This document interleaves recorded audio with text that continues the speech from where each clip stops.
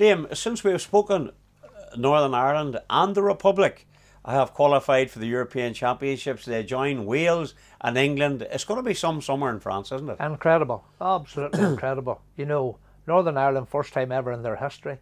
Michael O'Neill, so near possibly the chop at one stage, had anything but a good start. But I always knew he couldn't buy a goal, never mind a point. Couldn't buy a goal, and I felt for him because I knew that he was working so hard behind the scenes and the entire infrastructure. So many fans only actually see that they turn up on the night of the game, they watch the game, they have a go at the manager if it doesn't go right, and they go home. But if they stop to analyse it, and if they had the benefit of knowing what's going on behind the scenes, Adrian, the work that Michael was putting into the infrastructure, and it needed a lot of work. That was something had been allowed to slip, to be honest. He was building from the base up. He was laying good foundations. Unfortunately, at senior level, it wasn't happening. And then bang comes the European Championships. Tough group, some really tough games. We get off to a great start, and to be honest, we never looked back. From the great start we had, we've been fabulous. That togetherness is there now. It's like a good club side. It's a family.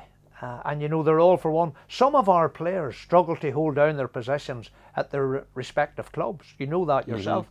But when they put on a Northern Ireland jersey and they take that field at Windsor Park or abroad, they are absolutely, virtually unbeatable at the minute. Well, I suppose the most obvious man to say that to is Kyle Lafferty. You know what I mean? He turns, it's a wee bit like Healy. Aye. To an extent, you know, mirror image. When he puts on the Northern Ireland shirt, he becomes a different entity. Exactly. A carbon copy, I think, of David Healy. Just could not cut it and score the same amount of goals at club level.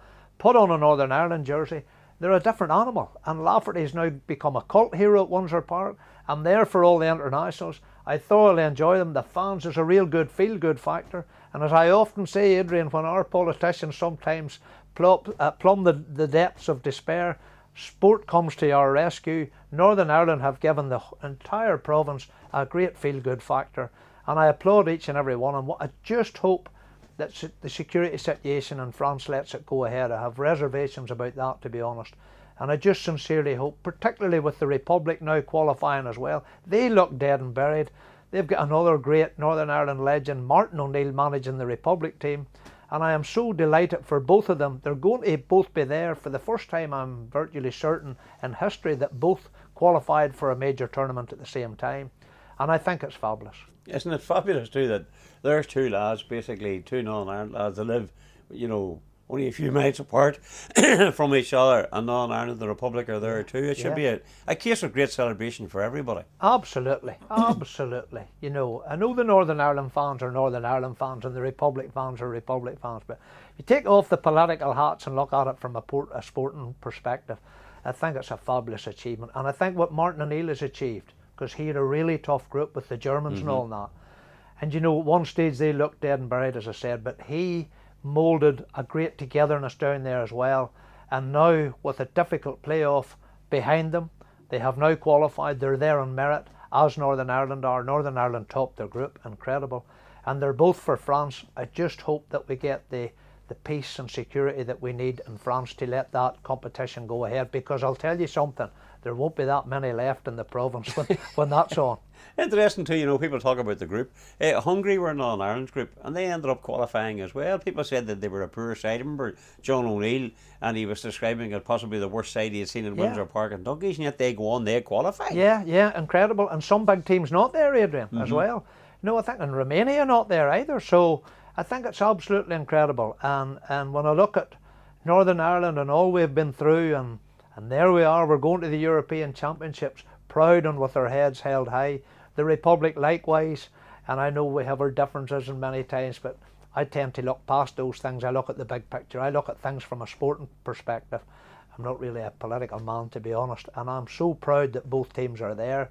I'm so proud for both managers who I know personally, and I just can't wait to see how. I think we will both give good accounts of ourselves, and I think we could both get through the qualifying stages over there.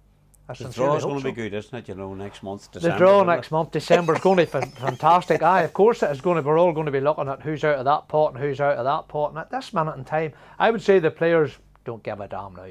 They're but there. Who would you like, Liam? If you were sitting here now, let's put it this way. I've often thought about it. Who would you really like as the #1 seed in your group? France. You'd like France? I would love the home nation.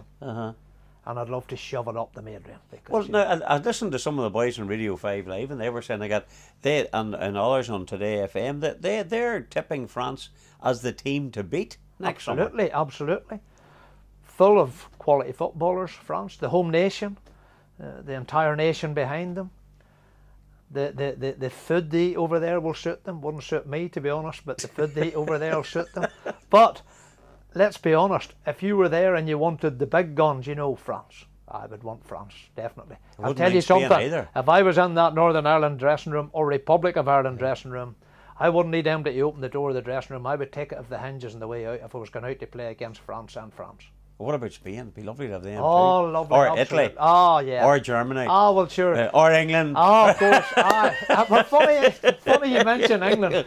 They would be a close runner-up to France and who I would want, because I'm not a big lover of them, Adrian. I think they blow their trumpet far too much, and to be honest, I'm proud to be from the wee country I am, and I would love to take them down a peg or two. In fact, don't push me much more. I'll maybe say that's England I want instead of France. Liam, thanks very much for joining us as always, and a very happy Christmas. Happy Christmas to all our viewers and everybody involved, obviously with the McLean's network. So thank you very much indeed. I would have to say the same. Happy Christmas to all the viewers and all the McLean people.